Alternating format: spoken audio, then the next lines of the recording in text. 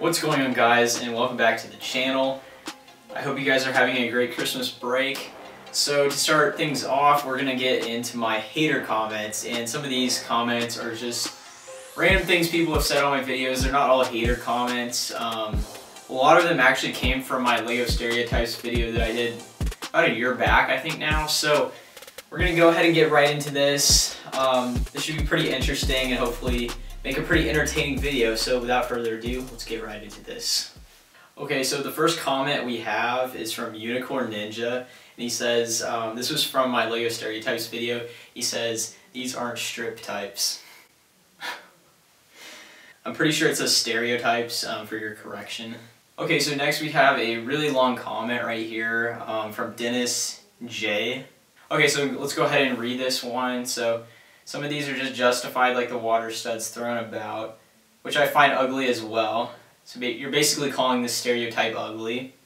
They aren't stereotypes, more just what annoys you, and don't judge everyone for trying. Well, you're basically judging someone by telling that the water technique is ugly.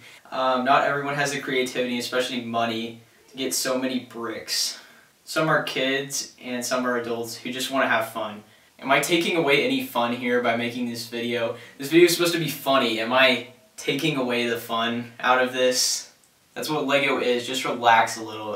I basically said in the beginning and the end of the video that these were just, this whole video was just a joke. It was all just meant to be funny, and some people are just too serious and they can't take a simple joke. The rockwork can be ugly, but so what? The filler bricks, who cares, especially when they are all hidden. So you want to spend a ton of money on bricks to go underneath, behind bricks, so you have the same color. I'm not saying you have to do this technique. I'm just saying it looks kind of bad if you hold back your mock with just colored filler brick. And I'll admit, I've used this technique a couple times before. It just kind of bothers me to look at a colored wall on the back of your mock when the rest of your mock looks really good, and you just have the back of it just looks trash because of the colored filler brick and it's not all one color. I'm just saying using all gray bricks or all black bricks or something like that may look nicer. I'm not judging people for actually doing that. I know plenty of people who do that. I'm not pointing out anyone in particular. If it's hidden, who cares?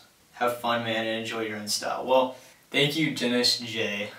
So the next one is from Lewis M. I don't understand what's wrong with using studs. Some people actually attach the studs to the base plate, not pouring the whole thing. Obviously, like David Hall or someone.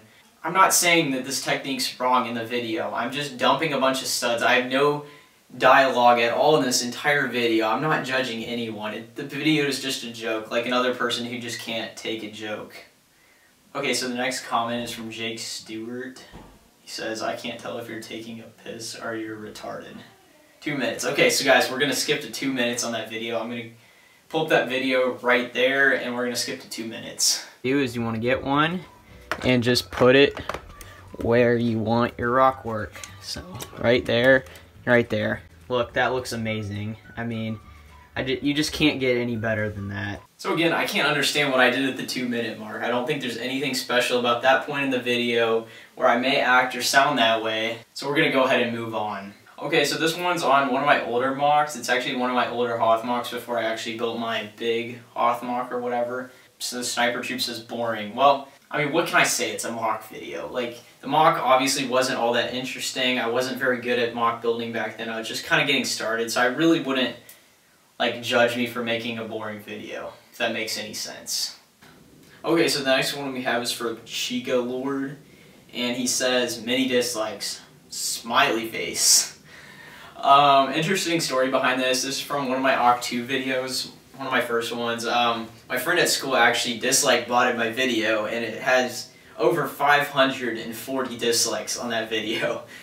Okay, so the next one we have is from Adore Your Lego Studios. Obviously Aiden, he quit YouTube a couple months ago or a while back. When is Fortnite mock coming?